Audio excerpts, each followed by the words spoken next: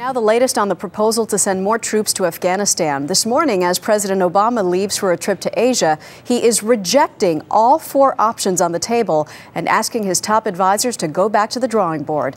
CBS News correspondent Nancy Cordes is at the White House this morning with details. Good morning, Nancy. Good morning, Maggie. That's right. The president apparently not completely satisfied with any of the options before him. And we're told he may have been influenced in part by the concerns of his U.S. ambassador to Afghanistan, Carl Eikenberry, who cabled him several times just over the past week, questioning the wisdom of sending more troops to Afghanistan. Senior administration officials say the president is pushing his war council for revisions in troop options to clarify how and when U.S. troops would turn over responsibility to the Afghan government. Officials say the key sticking points appear to be the timelines for withdrawal and concerns about the credibility of Karzai's government.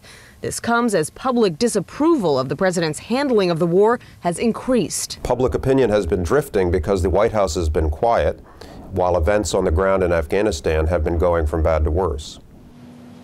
The president heads off to Asia today, but experts don't expect any big breakthroughs on North Korea or Iran, particularly because this big decision on Afghanistan is looming, Maggie. CBS's Nancy Cordes at the White House. Nancy, thank you.